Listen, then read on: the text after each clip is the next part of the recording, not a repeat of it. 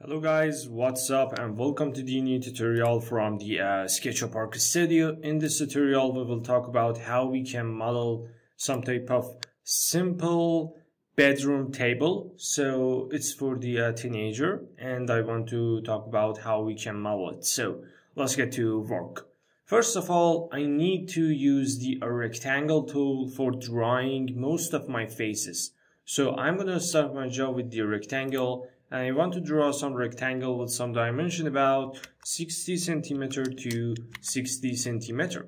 So I want to use it as the file cacher or cabinet. So I'm going to click on the push or pull extrude option in SketchUp.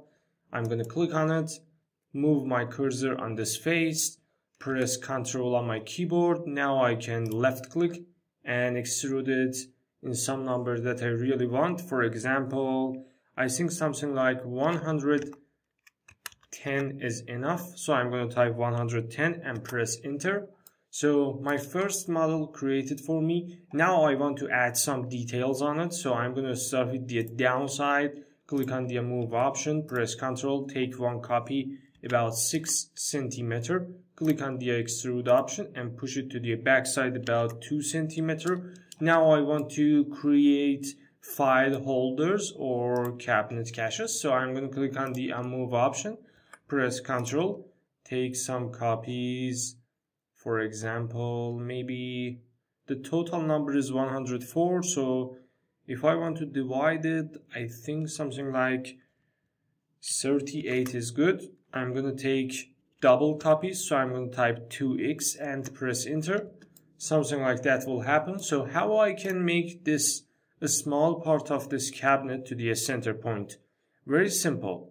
I want to select it, hold Ctrl, select the center cabinet in here, click on the flip option next to the axis point. So I'm going to click on the flip option and use the blue axis as the flip direction. So if I click on it, it will completely reverse for me. So it's very wonderful for the times that you want to edit your models very fast and easy. So I want to add some details for it. So I'm going to click on it, convert it to the group in here. But before detailing, I want to complete my model at the next to it. So I'm going to click on the tape measure, tape some table about maybe 72 is good. Click on the align option, or maybe rectangle, draw my rectangle like this, click on the extrude, push it like that, about 100, push it to the back side. Remember to turn off the double extrude with pressing Ctrl on your keyboard. So some number about 18 is enough. I'm going to remove this tape measure line in here. So I want to click on it from this point, click on the move option, press Ctrl, copy activated for me. Now I need to take some copy about 26, for example. Alright, I'm going to select this face, hold shift, deselect the main face and this downside line. So I need to take some offset. So I'm going to click on the offset and take some offset like that, about 3 centimeters. So everything is done for me. Now I want to push it to the back side about 40 centimeter and everything is done. So maybe it can come to the this point, but I really don't like to disrupt. So I'm going to click on it, make group, everything is done. And now I want to add my details. First of all, I want to start my job with the edges.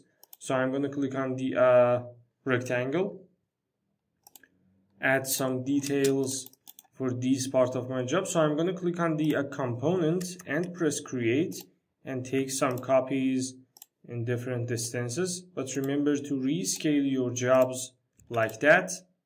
Exactly, step by step, every work I done, you can try to do it for your training. So when I click on the first one, click on the extrude option, I can extrude it about maybe 1.6 like that. And now I can add some details on it. So this one have some different dimension with the other ones. I'm going to right click on it and make unique. So I'm going to click on this one, add some details like that, about 0.8. And for this one, I will repeat this job, 0.8, and the details done for me.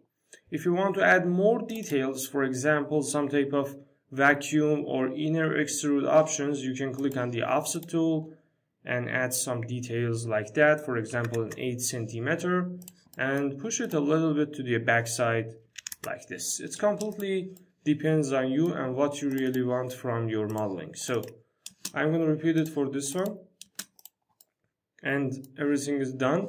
So I'm going to click on the rectangle and add another face for it as the main cover of this file manager. So I'm going to click on the group option. Alright, everything is done. And now I want to add some details for my table. So I'm going to click on it, click on this line, move option, copy activated. I'm going to type 6, extrude it to the backside about 2 centimeter. And I want to take some multiple copies in some number like that. So something like this, for example. The shape of it, not really important. You only can check it out. So I'm going to click on the rectangle another time and add some details for it. I'm going to convert it to the component, take another copy, extrude 1.6 like that, and done. So I'm going to click on this frame which I created before this tutorial. So as you can see, when I move my cursor on it, I can select my face. So I'm going to click on it and move it to this place. It works as the outer cover for your job, and I think it's really good. So everything is done for us and our table created for us. And if I click on the 3D warehouse, I think I can download some new objects. For example, I'm going to type chair and press search.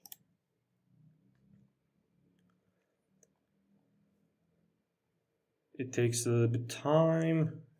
It depends on your network. So you have word of chairs in here. You can select one of them for your job, and it completely depends on you. Alright, I download my chair from the SketchUp 3D warehouse extension on your SketchUp. You only need to log in with your Gmail account and you can download these type of wonderful chairs and options for yourself. I'm going to rotate it about maybe 90 and I'm going to move it to this place. Maybe the dimension and scale of it is a little bit have some problems, so I can rescale it like this, and I think everything is done. So if this tutorial is useful for you, please like and subscribe our YouTube channel.